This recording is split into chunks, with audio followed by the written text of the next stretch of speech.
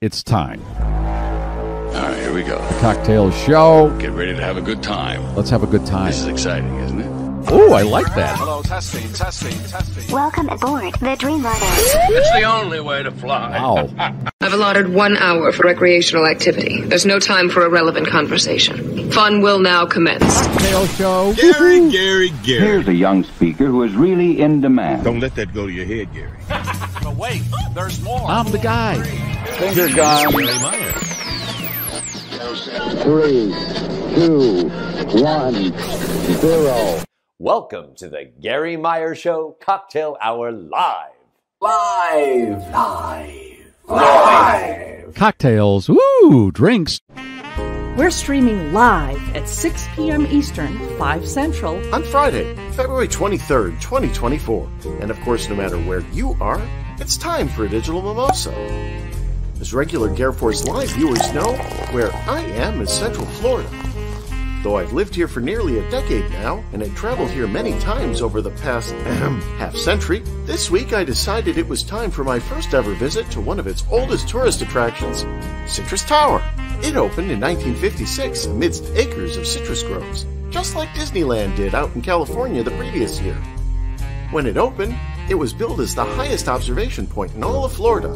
It stands at 543 feet above sea level, but since it's built on the hills of Claremont, Florida, it's only about 22 stories high. For comparison, Chicago's Sears, Willis Tower is 110 stories and stands about 1,300 feet above sea level. Anyway, these days you don't see many citrus groves from up top, but you can see downtown Orlando 23 miles to the east. You can also see Walt Disney World Resort, which opened 15 years after the tower, 15 miles to the southeast. And my house was built a good number of years after that over that way too. How's that for getting the nonsense rolling this week? Ah, that's good. Disappeared. Yep. The best way to watch this show is the GarrForce Live YouTube channel. YouTube. Subscribe to the GarrForce Live YouTube channel. More eyeballs. It's a good thing. Please like and share the show on all the social media channels. Comments during the live show, wherever we are streaming, can be seen in our virtual studio. We may show them on the screen and or talk about them. Oof. And that's it. Now, fasten your seatbelts. It's time to go wheels up on the GarrForce Live. Live.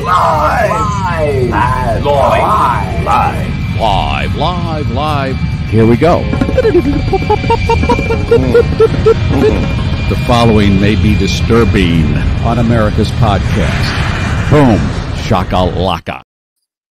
G Motors with you. Boom, shakalaka is right. We are almost airborne. In just a few minutes, we'll have the wheels up. I just got a report from the tower that we might be encountering some goo along the way. So I'm going to have to ask you to keep seatbelts tightly fastened on this particular GarrForce ride. Let me kick the tires and light the fires and get going here.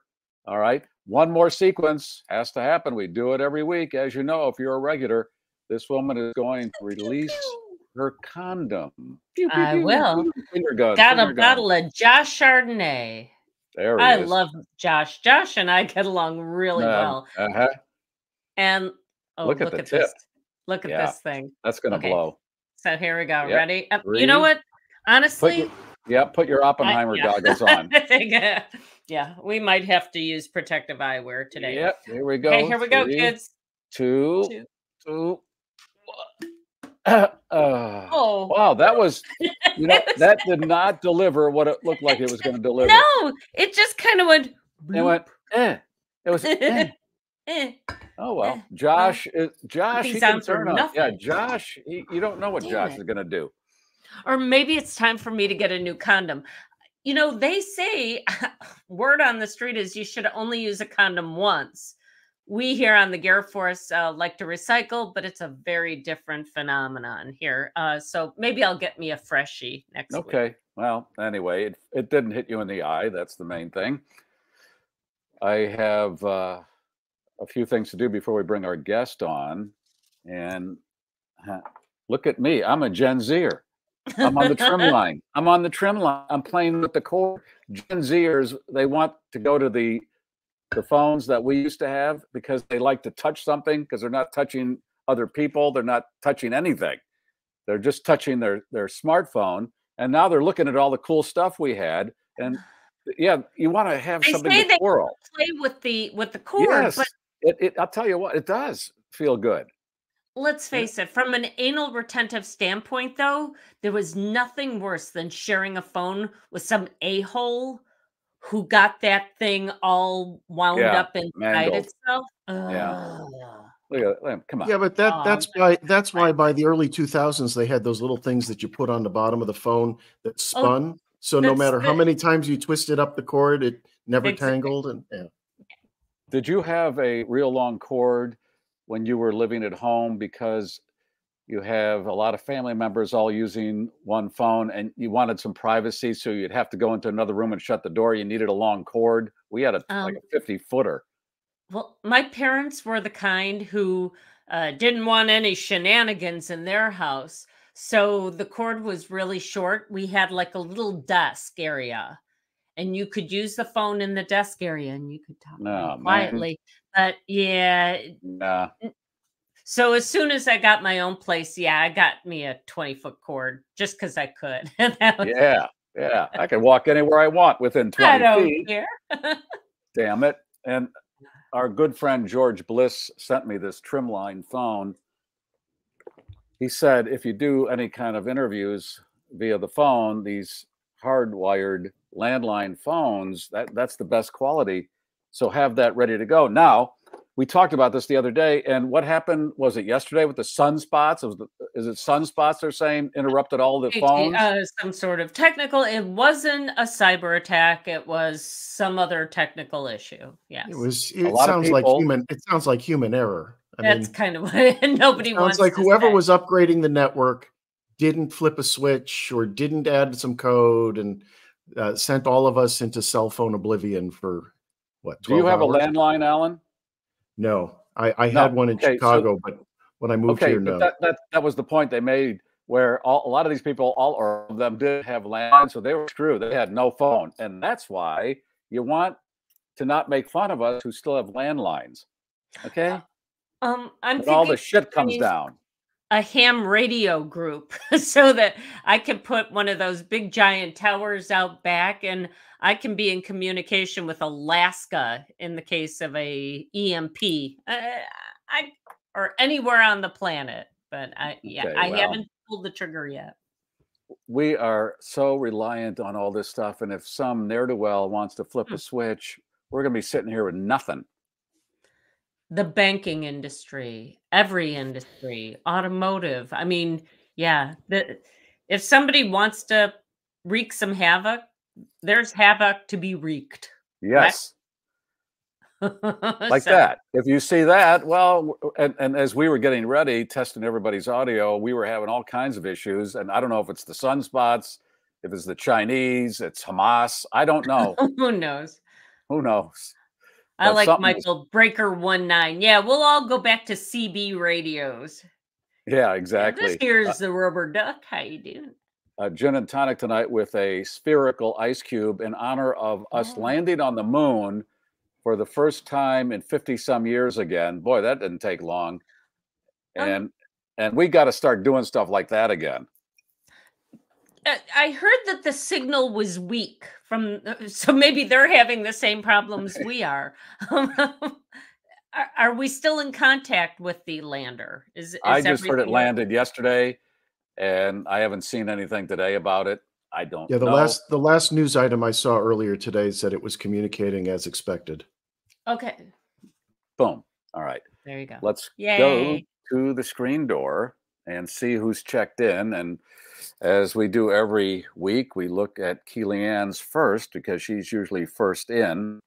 And let's put her up on the screen. All right, today is National Dog Biscuit Day. Dip the biscuit in gravy before feeding your schnauzer. See Urban Dictionary for recipe. Be afraid. Be very afraid. Yeah, that's like some of those other descriptions that you might have looked up. And oh my God, some of the stuff that people are doing, the Dutch oven. I think it's called the Dutch oven. That's quaint these days. Okay. Martin from British Columbia, always on board. Thank you, Martin. Good to see you. David R. from Oak Lawn, Illinois. My wife tells me the Schnauzer is losing its winter coat. That's wonderful news. Yes. Mhm. Not Bikini a bad weather winter around the coming country. up. Yeah, you want your Schnauzer Spring well-groomed. ready. Yeah. Yes. It's Friday. Oh, yes. And that's Brian from Oh, yes. Cheers, GarrForce. Hello, Brian. Welcome. Samantha from Mundelein, Illinois, always here. We Good should to mention Brian and his lovely wife had a anniversary this week, and doggone it, those kids are as cute as the day they got married. Happy anniversary. Yeah. Loyster has water. Okay. I don't. Anthony, my Schnauzer,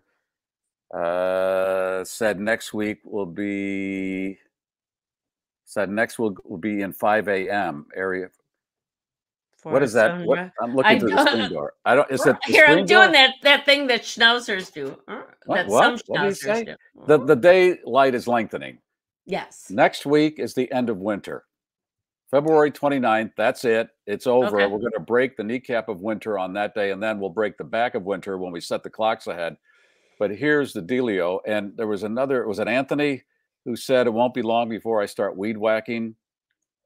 And I looked out today and thought that same thing, Anthony. It'll be a few weeks. The lawnmowers will be out and all the yard equipment. Yeah. Oh yeah. It's going to happen very fast this year because we really didn't have any hard freezes for any length of time anywhere around the country. I walked into a hardware store and I smelled fertilizer. It's happening. Either that or the employees hadn't bathed, but I'm thinking they're putting out all the lawn care stuff. Yeah, now. winter's over. And two women are on this show right now, Leslie and my guest. They both have birthdays coming up within the next few days. Leslie, your birthday is on Wednesday. Happy pre-birthday. Oh, thank you. Thank you very much. And 28. I heard that our guest, Patricia, her birthday is this Sunday. Oh, well, let's hear it for the Pisces. Yay! Yeah, Pisces. all right. Well, we navigate the waters. Let's bring Patricia on and talk about her career. How about that? Hello, Patricia. Happy birthday to us. Yee! Little red wine there, is that? Mm-hmm. Just one glass, but it's a glass. It's my fishbowl. Yeah, really. Take the glasses off, but everything's blurry, and I don't know if it's the wine or if it's just me. I think it's just me, not the wine. We're going to go with that. Okay. We're all friends here. It's cool.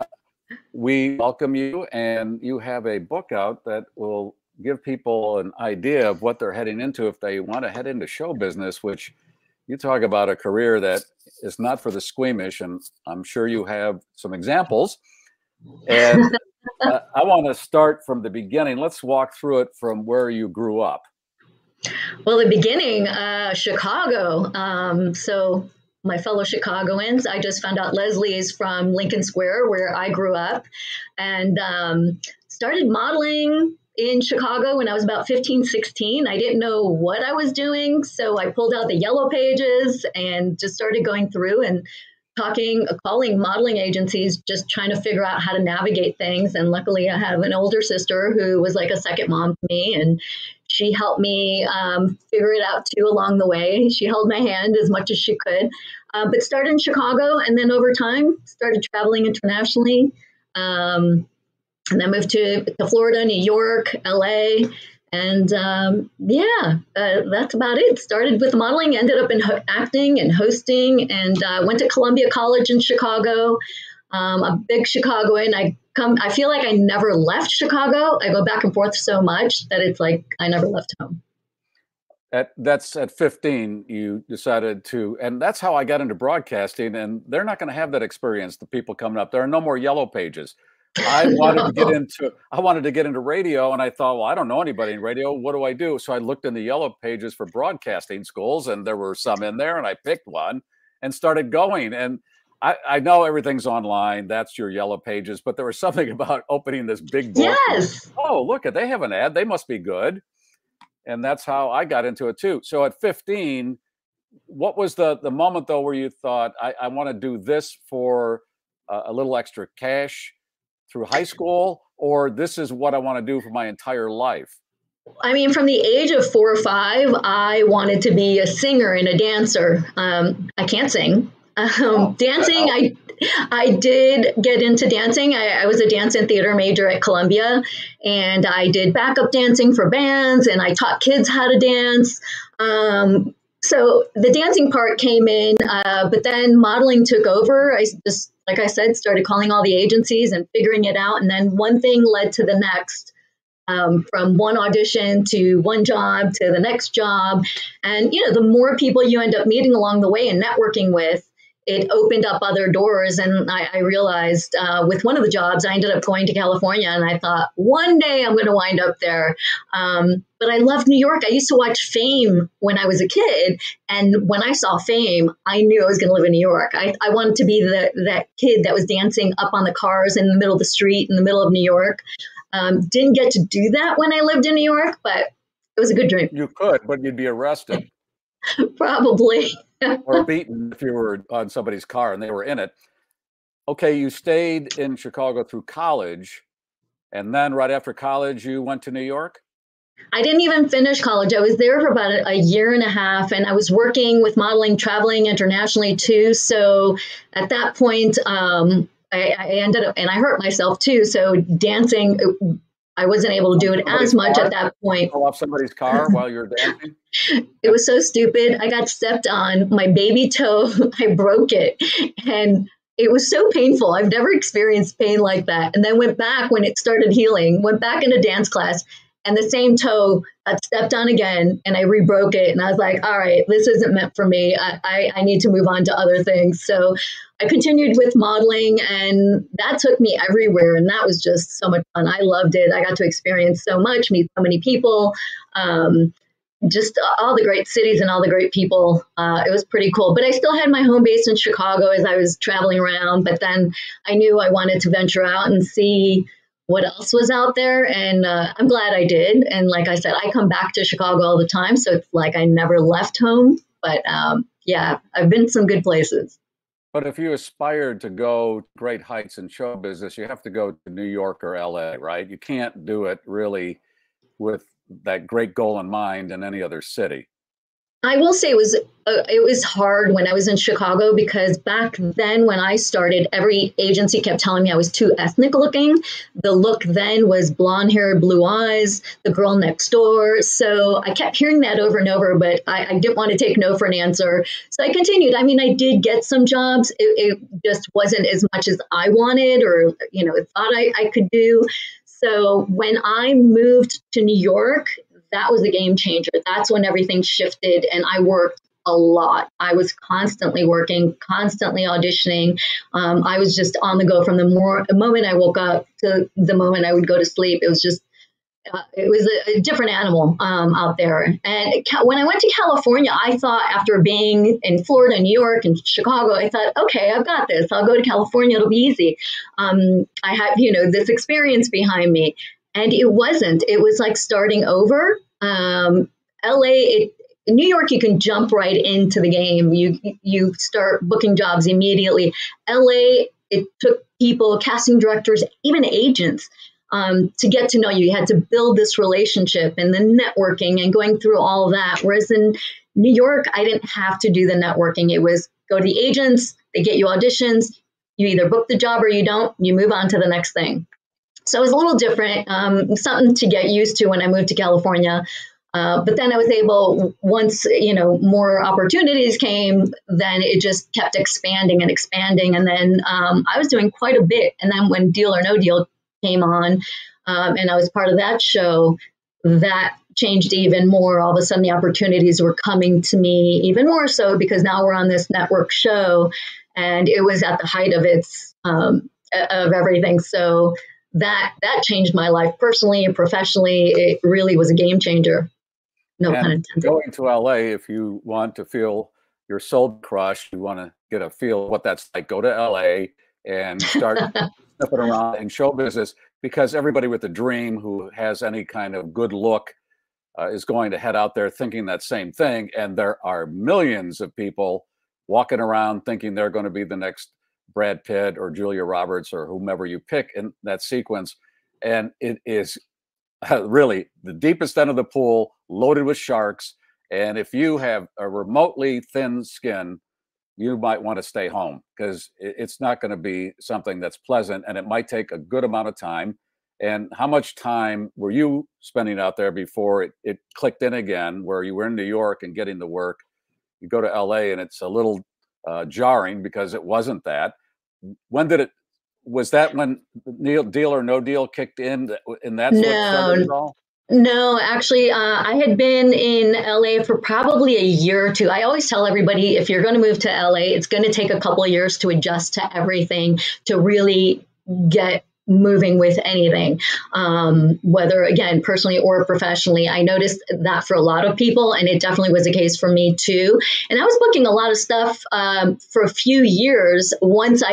After those 2 years, then I started booking work. And I would say probably a few years in is when Deal or No Deal came along. And that was just another audition that, again, changed everything. But I had been working quite a bit at that point before Deal or No Deal came along. You could make a living before Deal or No Deal, or you had saved some money from New York to survive? Yeah, I absolutely was. I'm always very good about money. I'm one of those people. My mom taught me, my sister taught me, you don't just go spend, you don't spend money you don't have. So I was always very careful with my money. I always navigated where, if you don't have it, like I said, you don't spend it. There could be rainy days, and growing up, we went through quite a few rainy days. So that was something that was always instilled in me, where it kept me grounded and I was smart about my money. So that's something I talk about with a lot of girls that ask me, how do you get started in the business? I do talk to them about saving their money. And, if you really want to do this, you really need to think about it as a business and not a hobby. If you want to make a living, you could make a living at it. Some people don't believe they could, but you can. It just depends on what you put into it and how seriously you take it. I mean, everybody thinks it's glitz and glamour, and there is glitz and glamour that comes along the way. I've had some amazing experiences, events, places I've visited and worked in. But you have to be smart about everything. There's the business side of it, and you have to be on top of that. Even if you have agents, you still need to be your own agent, your own manager. I've had many agents along the way, but I always look at the contracts too. I always, I don't leave that to somebody else to tell me what's good or not and what I should or shouldn't do. I take it into consideration.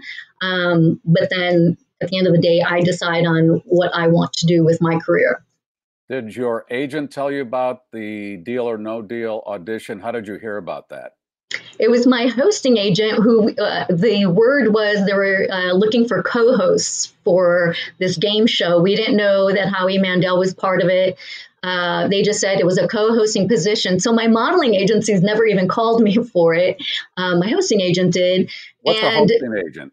Hosting agent is I do infomercials, or where I interview people on the red carpet or for shows, like on Extra or Access Hollywood, stuff like that. So a TV host. Job. Yeah, okay. It's a hosting job. Sorry, I wasn't clear about that. So my hosting agent called me about that, went in, didn't know anything from anything. And when I went in, I saw one of the girls, there were only two of us at that time slot, and we had such a completely different look. Usually you have a lot of similarities with the people you're competing against. This girl, she and I were night and day. So I was like, what is this? I thought it might be a model's reality show. And I thought, well, this isn't for me, but I'm going to stick around to find out just in case. Glad I did. Went to what we call a callback, when they narrow down the group of people they want to see again. So went to the callback, and callbacks are usually less people. This was 300 times more people at this audition. All of a sudden, I guess all the agents heard about it, and it was going to be a big thing. So everybody was in there. And again, glad I stuck around. It ended up being usually callbacks are quicker, but this ended up being, a couple hours where I was waiting around to figure out what was happening. And then I booked the job. And usually jobs in the modeling and hosting and acting usually are just a few days here or there, or a day job here, a day, on this set or that set. This ended up being years. We were, I didn't, never expected that. Yeah, I want to walk through all of this because you are auditioning. I saw on the net you auditioning with a briefcase. That's out there online. I'm sure you've seen it. Is that how they had you audition? They had you actually holding the briefcase?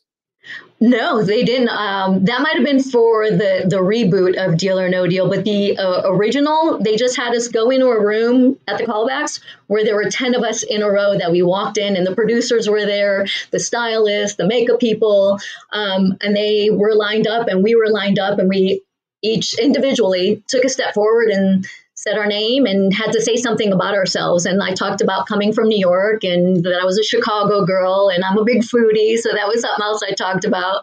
And then you take a step back and the next person moves forward and you hear their little spiel. And, I think they just wanted to make sure we could all walk and talk and see personality, because during the show, you end up getting microphoned. At least some of the girls, not all the girls, were microphoned to banter with the contestants and with Howie. And so they just want to make sure you're comfortable on camera. Modeling is definitely different. You're not, you're in a magazine or a print ad, being on TV, on a primetime show. It's a little different. So they just wanted to make sure we were comfortable enough to interact with others and have that moment on a microphone. So it worked out well. And we didn't find out we were working with Howie up until rehearsals. We didn't know. And when I saw that Howie came in, I'm like, oh my gosh. I'm like, I know who that is. And a lot of the girls didn't know who he was. What's that? A lot of the models didn't know who he was because they were a lot younger. So they didn't know. They're like, so who's Howie? I was laughing so hard. He admits this show rebooted his career. And that set him on the next chapter of his career. Yeah. So you get the call, you audition, you get the call, hey, you're going to be briefcase number 9, or you're one of the girls that they're going to hire. And do they tell you it's for several weeks because they don't know if the show is going to be a success? How does that work? They told us that it was going to be a 3-day job. And in those 3 days, we ended up shooting a bunch of shows in a row. And that was in July of 2005. And they aired in mid-December, right before Christmas, I believe it was, of 2005. And they aired them and the ratings were great. They were through the roof. So come January, I got a call from my agent saying, hey, are you available for these dates? And they ended up cutting some girls out from the original that did those shows. So I think about maybe a little bit more than half remained. And they brought in a few new girls and kept the rest of us. And we just all of a sudden started getting called back every few weeks. Come back, we're shooting more. They would order more shows. And it just kept happening like that for years. Where was the original show was 4 seasons. And then in the middle of that is when I got the syndicated version where they chose two of us to be on the daytime version and contestants held the cases, which was really interesting. It played a little differently, but some similarities, some differences, but again, fun. And it was 5 days a week during the day. And that was really cool. And I was working on both for a time. So did you get paid per show? Is that how that works? You get paid per show. And then with syndicated, it was great because obviously there are residuals and it plays on different networks. Do all the girls make the same amount of money? Do you know that? Or yeah, we all nobody can negotiate beyond this is the fee they said, this is what you're going to get.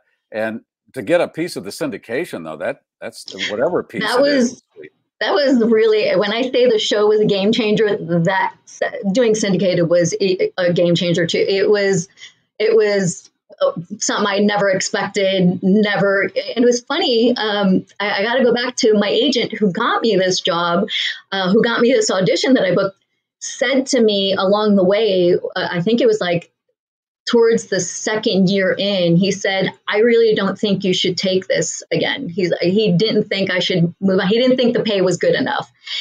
And I said to him, I'm like, I get it. I understand. We definitely should be, getting more, but I have a good feeling and I'm going to ride the wave. I'm like, I feel good about this and I'm going to trust that instinct. And so I did. And it was the best thing I did, because then it was 4 years of that show and then 2 to 3 years on the daytime version. So it ended up being this big job that I never thought I would be part of. So I'm glad I listened to myself, listened to my instincts, and my agent in the end was like, okay, you were right. Okay, wait a minute. So as the show starts rolling, could you live off the money just from that at that point, as that show starts to heat up? You could have just done that and not any other job, and that would have been sufficient. Yes, I will say I didn't have to take any other jobs. When I was working in New York and LA, I haven't done anything else. This is all I've done. So I've been able, even pre-Deal or No Deal, I did well, but definitely Deal put it, in a different realm, different bracket. But your agent's saying, I don't like the money. And I would imagine, and this is the fever that happened with Vanna White recently, where she said, well, I want the same as Pat Sajak. And then it was revealed, and we'll go with this being true. Let's say $3 million a year is what she's making to work 40 some days a year. And I think most people are going, okay, what is the skill to get whatever you can get? And I would imagine a lot of people are going, you're opening a briefcase. I know you have to have a personality, all that, but I would imagine the producers are going to use that as a negotiating point of, we can get anybody to open a briefcase. So you were right to keep going. And I don't know what the agent was thinking. He's getting a percentage or she's getting a percentage. So what's the, what is and that I will thinking? say, I knew when there were some people that didn't like the pay and they decided to opt out and decided not to do the show. And I'm like, there are a lot of people lined up to take this job, because once this show hit and everybody knew this show, they were still auditioning girls the whole time we were going, all 4 years. And they had alternates. And if somebody was sick or somebody opted out, somebody had another job, they always had somebody to take her place. So, I knew that. I definitely did. But I loved being on the show, so I didn't care. I was having the best time and working all the time. So I was enjoying it. I don't expect you to tell me how much you were making, but I'm guessing that the work day was not that long to do what you had to do for the money you're making. Am I right?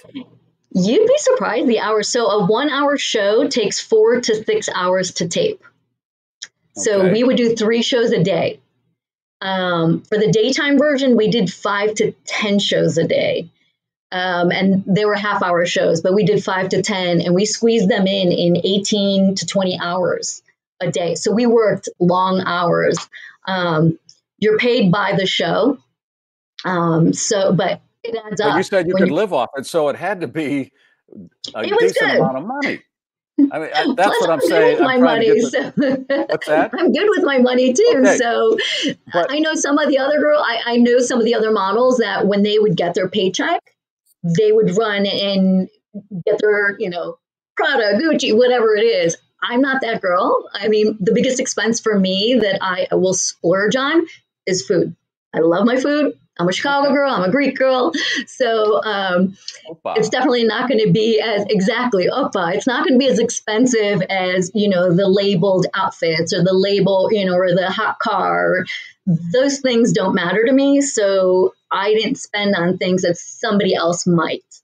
So Meghan Markle was one of the girls. Yes, she was. She was on there for a short period of time. Either the first season or the second season. I think it was the second season. She was on for a few months and she was an alternate. So she would sit in the back until she was needed. She would either be the banker girl or a briefcase girl whenever, they needed her. She would be there on point. But it was a short period, but she was there. She was definitely there. What's the largest amount you ever had in your briefcase? We had a special show where I had $5 million. And the woman picked me at the wrong time. Sadly, her deal went down, and it was too bad. But it was $5 million. Wait a minute, she picked her at the wrong time. During her game, like she picked me at the wrong time as you're eliminating your cases. Oh, she was eliminating. She ended up your case. Yeah, okay. and it made her deal in the next round go down. So it was unfortunate for her. I felt so bad because you feel responsible. You take it personally. You're like, oh my God, I ruined this for her. Even though you have nothing to do with it. We don't know what's in our cases. They're handed to us. They're locked up until we get on stage. So you have no idea what you're even getting. You can't look in the case. If a case drops, they start the game all over and reshuffle the cases. Even if the case doesn't open, if it's dropped, they have to redo everything. They have a third company that's there. There are cameras all around. So everything's legit on the up and up, and we start over. And that's happened a few times. Have you seen the reboot they're doing for this? Have you seen this, Deal or No Deal? And I believe it's on an island. Correct. You know anything about this?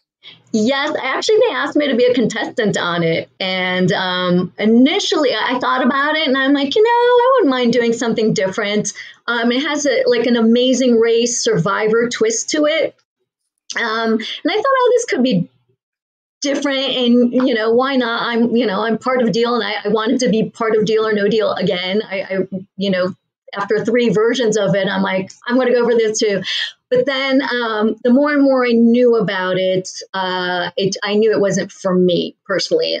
It's more of a reality show. I mean, there is the game show aspect of it, but the contract, once we looked at the contract, it was, this isn't right for me. So, no deal. No deal. No deal.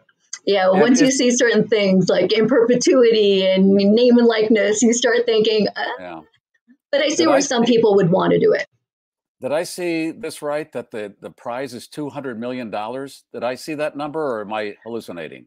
I saw $200 million. I'm not sure if it is, but I did hear that it's the largest amount in game show history. So you're probably right. But I see Leslie, no deal? No deal. No deal. Hashtag no deal. Yeah, the NBC website says 200 million. Is it 200 million? I mean, that's a lot of money. Yeah, it is a lot of money. For a second, I thought you said 20 million or 2 million. But yeah, 200 million, that's ridiculous. Maybe I should have gone on after all. What was I thinking? 200 million, yes.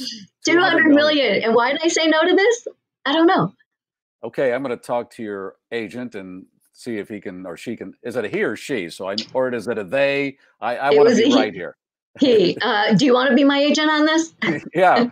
The whole and you cover all this in your book about what you need to look out for, and it's a lot of stuff that you would think, well, that seems kind of obvious, but you want to hear it from somebody who's gone through all of the craziness, and you want to give us some of the moments where you thought, why am I doing this? It had to be so ugly, because I've heard stories. My God. About being at the same time, I'm looking at Leslie's comments. Are you talking about Deal or No Deal specifically? I'm just talking about just what you've gone through and how long you've been doing this. 35 years. Over 35. Yeah. I can imagine some of the stuff you had to go through and had your head stepped on a few times and thought, maybe this is it. There are definitely people that don't have your best interests. Definitely. I mean, when I got on Deal or No Deal, there was a manager who was like trying to sell himself to me, how he represented this actress that I actually knew and was on like my favorite soap opera. And he was selling me how great he was. But then he said, but I need a cut of your Deal or No Deal money to represent you. And I'm like, you had nothing to do with this. There's no way. Then I've had an agent where they said, honey, when I first moved to LA, honey, you're not going to work here with that nose. You need to go have it done. He had me turned to the side, and I was like, what is he asking me? He was telling me I need to go get a nose job to work. And I'm like, I just came from New York and I worked enough. But I actually said to him, I'm like, you're lucky I'm not this young girl coming in who would listen to you and go out and get surgery because you told me I could not work. That's on you. That's your beliefs, your belief. That's not mine. If I want to do it for myself, that's one thing, but it's not. So I had a few things to say to him, and moved on, and knew he wasn't the right agent for me. So you definitely encounter. I had another agent who told me, "Face it, you're too old now." At one point, when I was 30, he was sending me out for 50-year-old jobs, and I was like, "What's happening?" And he's like, "Well, face it, you're old now." And I was like, "What do you mean? I'm like, I know I'm getting older, and that's fine, and I accept that." Yes, I'm getting older. That's great. Yes, that's what I said. And you're getting older, and you're getting older. I was going to ask you that, where as a woman in that business, as you age, now you're getting the rearview mirror look where there are younger women coming in, and they're looking at that woman, as opposed to you. Right.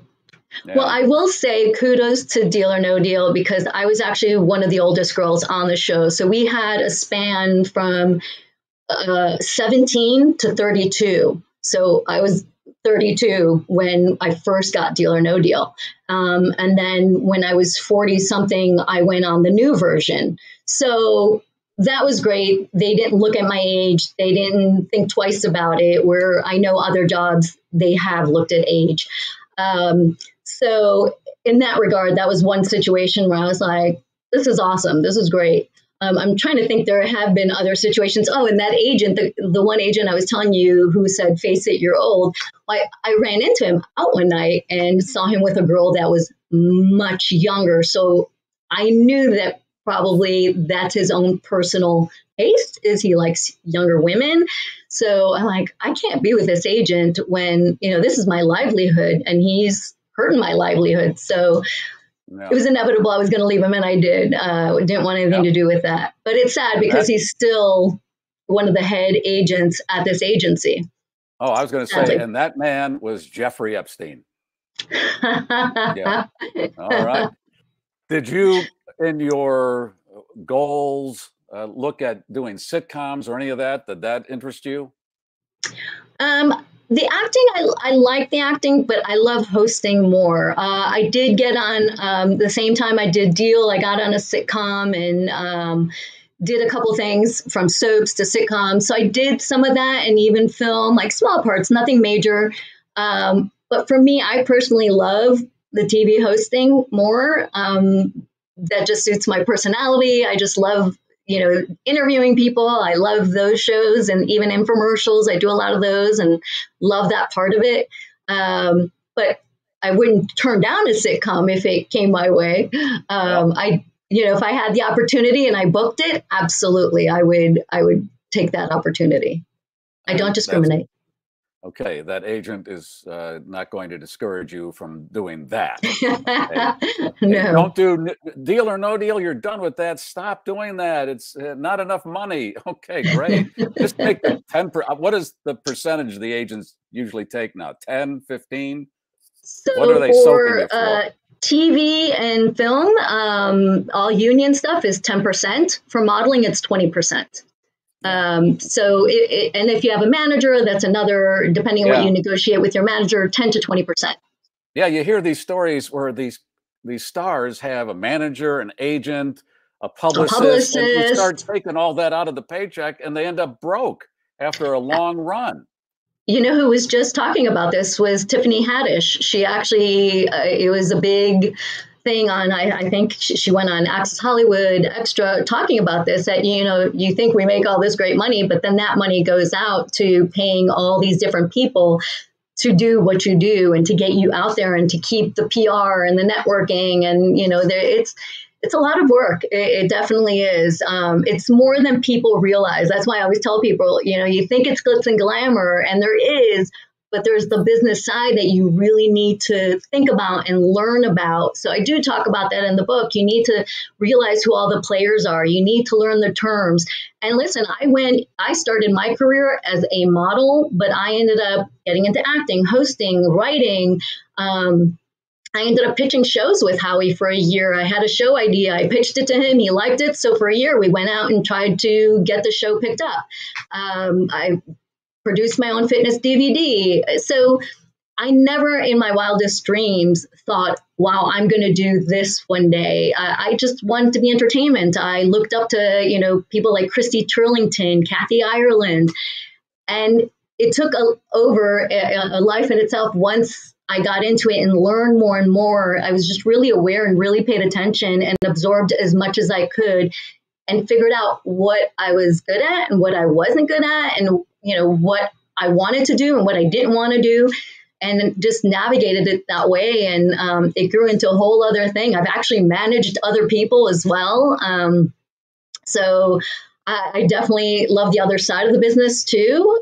So, it can turn into so many other things, and, you don't even realize it until you're in it. All right. Well, it's all in the book there as far as the what to do and what not to do's. And I was going to be a model, and I walked in, and the agent looked at my nose and said, "Your nose is too big." I started sobbing, and that was the end of that. Okay. You could have been number 27. Briefcase number 27. Okay. Yes. All right, Patricia, continued success. Thank you for sharing your story. Thank you. All right, Thank you. Such a pleasure, Garry. All right. Wait, before Patricia leaves, she's not taking questions. This is her agent. She doesn't take questions. Thank you for speaking for me, Garry. You've got my back. Some people are questioning, did you ever touch Howie Mandel? I love these questions. I always tried to high five him. Always. I would try to catch him when he wasn't really thinking about it, but he was good. He'd be like, no. But he would let me touch his head, and he wasn't bothered by it. We would hug him. He was okay. I think initially when Deal first started, I could tell it was difficult for him because people were, he has a lot of fans. And for people who aren't aware, he's a germaphobe, and he's OCD. I mean, that man can work. He has 100 different jobs. He would work our shows for hours and hours, take a jet, go to do his show in Vegas or in Atlantic City. He would fly overnight, do a show there, and then fly back and then do our shows. So I don't know how he did it. He's like the Energizer Bunny, but and he was always on. Always quick-witted. I mean, what you see is what you get. He's great. Change his name, Patricia, to how he did it. But there you go. The other question: Deal or No Deal arcade games. Were you involved in that at all? They had us on some of the stuff. Some of the arcade games, no. Some of the games, yes, they had. We even have it at home. They gave us some of the games that I actually have at home that we were part of. So it's really cool. I have a whole memorabilia thing of Deal or No Deal, so many. I even have a bobblehead of Howie and a button that says Deal or No Deal. When you press it, it's Howie's voice saying it. Ooh, is that you, Garry? Yeah, there is a Garry Meier. Yeah, this is a bobblehead too with my little briefcase. Yes, I think I look like a smush between me and Zac Efron in this look, but I'll take it. I'll take a Zac Efron look any day. You know who you look like there? John Travolta. John Travolta. That's what I see. What are you talking about? What are you talking about? What are you talking? Hey, I'm waiting for you to do the. What do you still get syndication money? Because these deals are running all the time. I see on game show channels and stuff. The daytime version isn't airing as much as or at all. The other versions are on a lot. So every so often I'll get a shipment of checks coming in, and it's like Christmas, so I get excited. Are they like that Seinfeld episode where he did something in Japan and he's getting all these checks in there for 4 cents and 3 cents? I've had many of those, even a penny, down to a penny. Yeah, I had. And then you go to the bank and you're trying to deposit, and they look at you like, really? Really? You just throw it away. So like the Deal or No Deal channel on Pluto TV that's showing 24/7. That generates a few revenue, residuals at a time. Yeah. Oh, yeah, that's where the money is. That's where it's Game Show Network. It's everywhere. Yeah, I remember. Maybe they'll do another. We were on Bloopers and Poopers and Shooters or whatever that go. If you were Dick hosted it, and got an initial payment of whatever it was union wise, and then as the years went on and they kept rerunning it, I would get those checks for $2.20, and you'd actually just put them on the refrigerator with a magnet and look at them. That's show business. There's your lucrative show business career. You were big. $2.02. I mean, that's big. There was a bar in LA in the Valley, actually, where if you brought in your penny check, they would put it on the wall and give you a free drink or free drink. That's There you That go. was a big They thing in understood. LA. Yeah, it was pretty cool, actually. It was a fun thing. We all joke about it all the time. Hey, now that I still have you on, and we're in bonus time now. So, were you a single woman? And it's none of my business if you don't want to answer this. When you were going through all of this, were you single, or did you have a family already? How did that work? Single pretty much. I met my husband right before Deal or No Deal, actually. We started dating, I think, a year and a half before Deal. So he was part of it when everything started happening. And I was like, there's this game show I'm doing with Howie, so it was kind of cool to watch everything happen along the way. But before that, I was, just dating, just had my family. My sister would come visit me in LA and be part of everything, brought my mom to a lot of my things. And it was so cool to have my mom come to LA to see what I was doing, because she was, a Greek woman from the village. She didn't comprehend what was happening, what I did. And when I first started, at 15, you worked 16. Too hard. You worked too hard. She really did. She actually cried. She's like, you can't do this. She thought it was like porn or, or you're a whore. What are you doing? She didn't understand. She saw I did a swimsuit calendar when I was about 19, and it was just outrageous for her. She just cried. And then fast forward, she came to LA. I had an audition for a soap opera, and they let her sit in on the audition. And I booked it. She was my good luck charm. I booked it, and I worked on there quite a bit, actually. And she got to see it. She got to be on set with me, and she got to enjoy it. And she was so proud. It was one of the coolest moments for me. And they took a picture with a Polaroid when Polaroids were around. So they took a Polaroid picture of us. So I keep that with me all the time. It's one of my favorite moments. When you first moved to Los Angeles, did your mother say, are you in Sherman Oaks or Van Nuys? She didn't know what those were. She didn't. I'll tell you why I said that, because whenever I would go to Los Angeles and I'd call my mother, say hello, she would always say to me, are you in Sherman Oaks or Van Nuys? And after a while, I said, why do you keep mentioning those towns? And she said, because the only thing I know about Southern California is from watching game shows, and all the contestants are from Sherman Oaks or Van Nuys.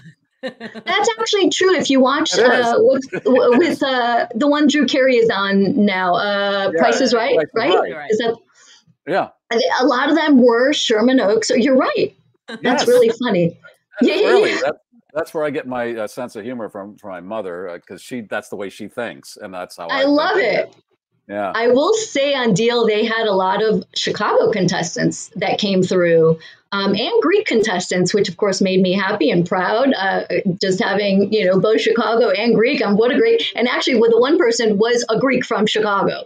So wow, yeah, so I was pretty excited about that. That made me happy. I'm like, yes, bring my peeps in, bring them in. Yes, let's flame up some cheese.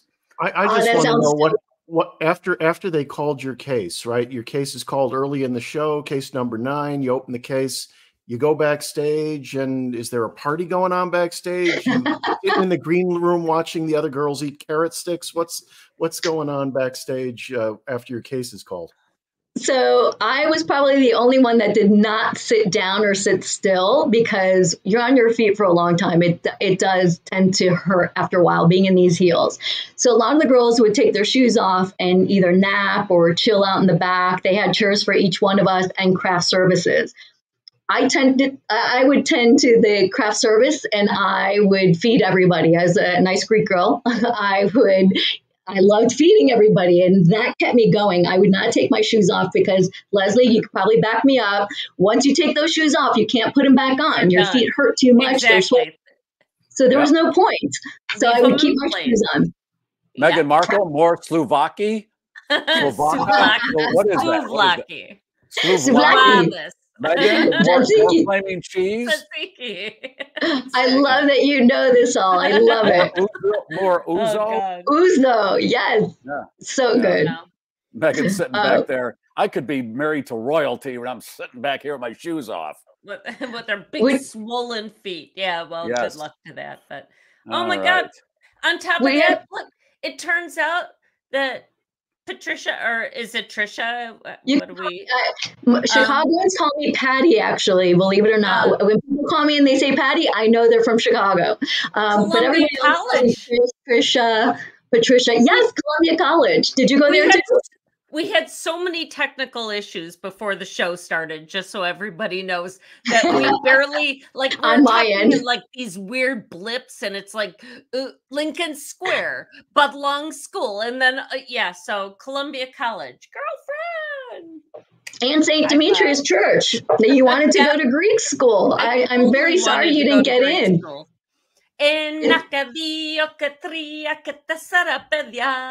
See, I know. Come on, Garry. Opa. And I can swear all sorts of ways till Sunday. I can't believe you know that. Anyway. Do you go to the Greek festival there? Oh my God. We used to go every year. All right, we're going to have a Greek night when I get to Chicago. Here's the dealio with the Greek community, because my dear friend George Bliss is Greek, and he is the unofficial Greek mayor. I love George. And yes, we went to these Greek events, and everybody is very tight. I mean, people, they want to help each other in the community, and it's really cool because George is that person. Yeah. Yeah. He's very much that person. I love George, and George is the one who connected us. So thank you, George. I hope he's watching. He better be. Thank you, George, for connecting us. You guys have been so great. And we are going to do Greek night.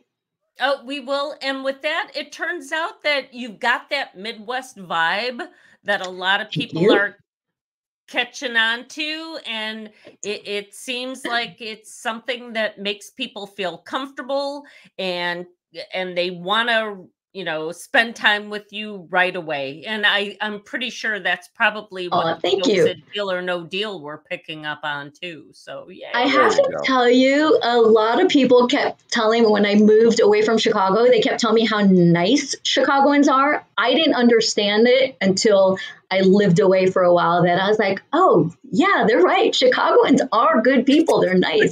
That's kind of what we do. Yeah. So likewise, my friends. Brian, who's part of the house band for the GarrForce, oh yes, he said here on the screen, they're going to be at this Greek church, St. Nectarius, this summer. Yes. For some Greek fest. The Greek festival. All right. It's a good time. Worth going to, guys. All right. Yay. I'll meet you there. Thank you, Patricia. All right. Thank you, guys. Have a great night. Thank you. All right. Happy birthday. Oh, likewise. Yes, back at you. Thank you. Patricia, Sunday, and then Leslie's on Wednesday. Woo, cheers. Oh, cheers. You're slacking, Leslie. No, I'm pacing. Yeah. I still have to read. Good luck. Yeah. Let's set the table here for the giveaway, because it's almost done. We're almost done here. Yeah, we kind of. So yeah, we're on top of everything else. You may have noticed that Ryan's not with us, but he's in transit right now. So yeah, he's driving. But we do have a Wisconsin report. We do, and we have to play the sponsors and all the other stuff. What do you want to do first? Let's go ahead and do the giveaway info. Go ahead and get share that the prize started. with Leslie. And yeah, so this is what she was saying during the interview is #NoDeal. But let's start with from Scott's Vintage Antiques and Collectible. We have a great little thing that you can put on your varsity sweater. We have a Hot Wheels Batman car. We have stuff from our house band, Oh Yes, including a koozie, a bracelet, and now this year, this is special. We get guitar picks beside, and I think that's our own Brian right there on the guitar. He's rocking. But anyway, beside that, we have a candy necklace, because who doesn't love a candy necklace? That's a good stripper name. Tracy from Wisconsin, of course, sends us the bendables. I'm sending you two because this bendables I got jinky in transit. So you got one with great eyes and one with kind of a questionable one. On top of that, she always gives us the ball lickers, which are so popular. And you can have those personalized for your own golf event if you're doing any of those this year. Seriously. I'd like to see those at the Masters. Exactly. Yeah. Ryan from Wisconsin. Thanks to Hank, I've got a capybara sticker, and we've got a refrigerator magnet, and the prize that started it all, your very own wine condom. So there you go. Hashtag no deal. No Put it in deal. the queue. So Laren, no space. You got to put it all together. Re-enter. Or Larry, is that Larry N. Patty? Whatever. No space. Hashtag no deal. All right, let's play the commercials before we go into anything else, and that would be starting with Bettenhausen Automotive. Wait, I got too many things happening. First, we got to do this here. Let me call somebody while you're doing that. Hello. And then we've got... Oh, my God, top of the hour. News, traffic, weather. And all the other stuff we don't need. All right, here it is. Get $10,000 off your new 2024 Ram 1500 at Bettenhausen Chrysler, Dodge, Jeep Ram in Tinley Park. Ram 1500 is the most luxurious and technologically advanced Ram 1500 ever. And right now, get $10,000 off MSRP during Ram Truck Month at Bettenhausen. Your best buying experience starts now with a great selection of Ram trucks at Bettenhausen. Showroom never closes at BettenhausenCDJR.com. And David Hochberg is your man. If you're looking for a mortgage, a refi, veterans loan, reverse mortgage, any of that stuff, he knows what to do. And he's offering you a free consultation before you decide to do business. What more could you ask for? Find out about all of that with those numbers on the screen. All right. David Hochberg, great guy.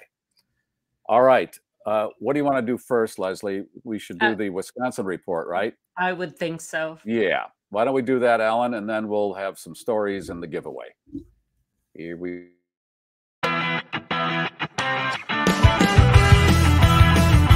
It's Wisconsin, yeah, hey. Hey, everybody, it's Ryan from Wisconsin. An update on a story I talked about last week where the lady left her baby on the sidewalk to go into the woods to collect trash. Well, talking to an acquaintance who frequents that area often because he buys and sells merchandise. Actually, it's underwear and panties. He buys and sells them for his wife. I never asked if they were used or new, but he says he's there 3 or 4 times a week and has seen the lady in the woods often cleaning up the trash. I thought I'd go check it out myself. Here's the picture. You can see the woods behind that sign, and you can see how warm it is today. It's been really a good week here in Wisconsin. I don't know if I've ever talked to you about Gertrude Bassey the cow. This is a cow that was put together in the late 70s, and it's in front of Lifeway dairy processing plant in Waukesha. You can see over the holidays they decorate her for Christmas and for put a witch's costume on for Halloween. So if you're around Waukesha, go check out the big cow. Finally, I'm not sure if I'm going to be here on Friday because we have a bowling tournament in Wausau, Wisconsin. It's a state tournament where Henry bowls both Saturday and Sunday. So we'll be pretty tired and pretty full of bowling, I think. Maybe on the way home, we'll run into Capybara. I'll talk to you soon.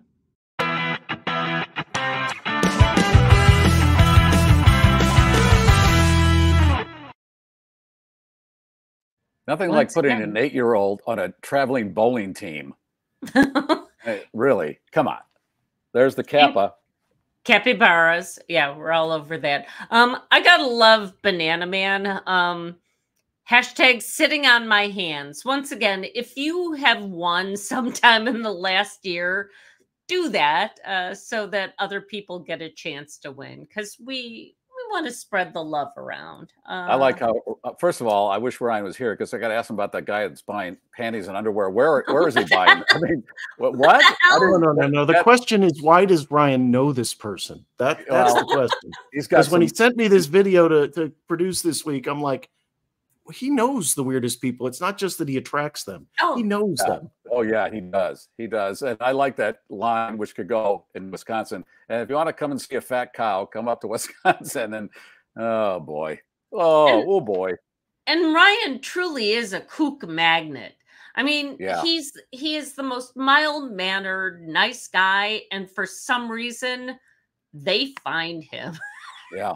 All the time. Even you've been out to dinner with him and he attracts them as you're sitting there. It's As I've pointed out in previous shows, we walked into a restaurant that was completely empty. We were the only two people in this restaurant, and damn it, if people didn't grab the seat right behind us. Every other seat was empty, but that's Ryan's juju. On top of that, I should also mention before we go, you've been getting some kudos because it turns out, Garry Meier, a lot of people think they're interviewers, but they're not. You, my man, are a great interviewer. Oh, thank you. I just, okay. And boy, am I excited about next week. One of the GarrForce viewers, as luck would have it, wrote Beaverpedia. The encyclopedia on Leave It to... Look at this thing. It's everything you want to know about Leave It to Beaver, which I want to know. And I said to the man who wrote this, Brian, you've got to come on and talk about this. He's going to be on next Friday. Everything you ever wanted to know about Leave It to Beaver. And once again, like when some people heard who our guest was going to be this week, it's like, she's what? Holy shnikey. I mean, I just like talking to what people a that have great done interview this was. kind of different stuff. Oh stuff my God. that you might not see on your regular shows Thank all the time. goodness. I just like talking to people like that. So that's why you're a Hall of Famer. And a lot of people, I am only like sharing what a lot of people have already posted. I'm not trying to blow smoke up your ass. It's not like it's going to increase I'm going to have my agent call Garry and ask for a raise. Right. And your agent has told you several times, stop doing this show. Get off the show. Get off. And remember, Garry always said he knew he's made it when he made it into toast. There you go. Yes. My visage was on a piece of toast. That was it. There's nowhere else to go. So, what do you got, Leslie?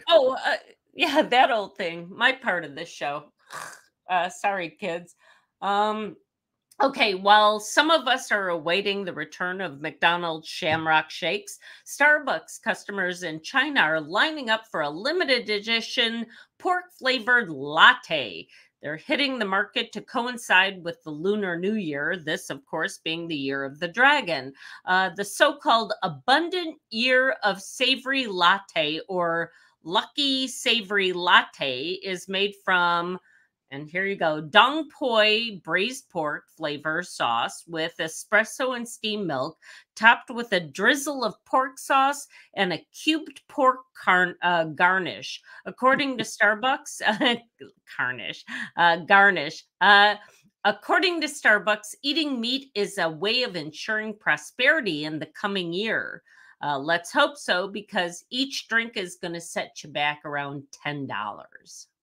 What's the story with taste buds around the world? You hear about this stuff, and I think Anthony Bourdain had just about had it when he saw these people eating dog junk and whatever.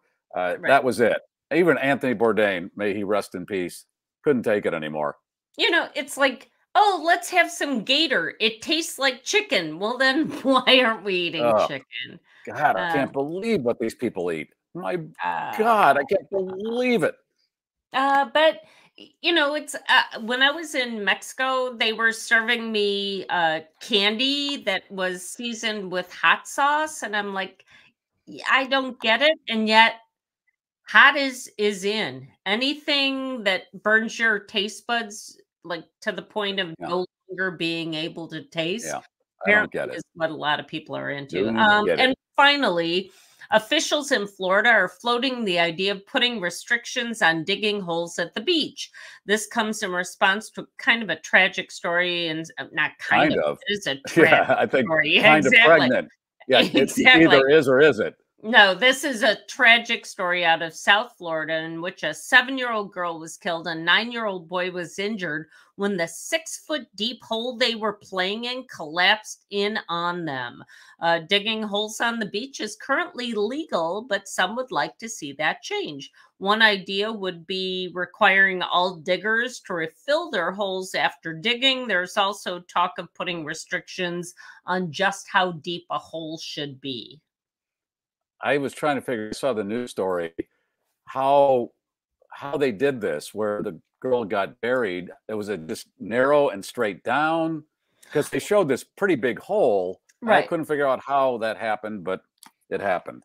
Well, it's engineering, and I get the feeling that like sometimes adults get out there and they build the big holes, and now kids are playing in it, and it just builds Leslie, exponentially. I've been saying for years, stay at the pool. There's no reason to go down to the beach for any reason. No reason. Anyway, okay. Yeah. That it? I think so. All right. Here we go. And it's happy birthday week for Leslie. And we're going to hit the button and give something away here. You know, it's supposed to be a leap year, baby. I would have been turning a sweet something or another this year, but that didn't happen. Yeah. All right. Hit it, Alan.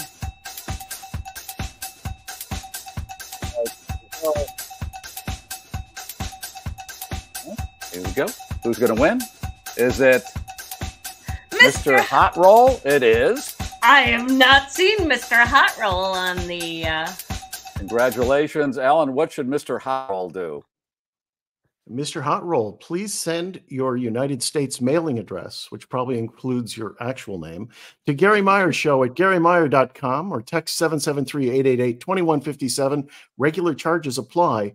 And of course, since I said use your regular name, be sure to let us know that you're Mr. Hot Roll so that we know that that's why we're receiving this particular name and no address. cheating. We'll know. We will.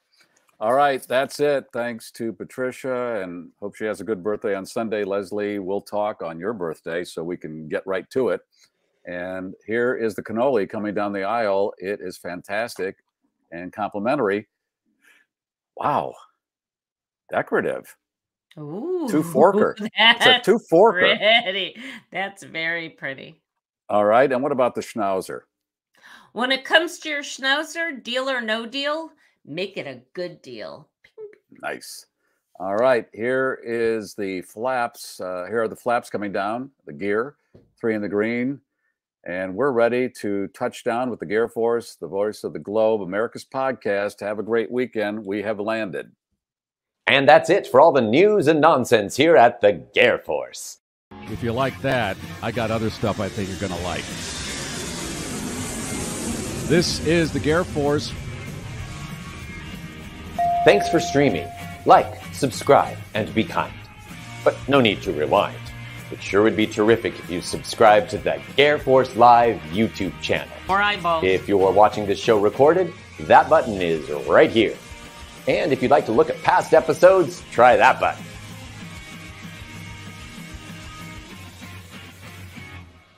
Boom. Shakalaka. That's it. All right. How do you shut this thing off?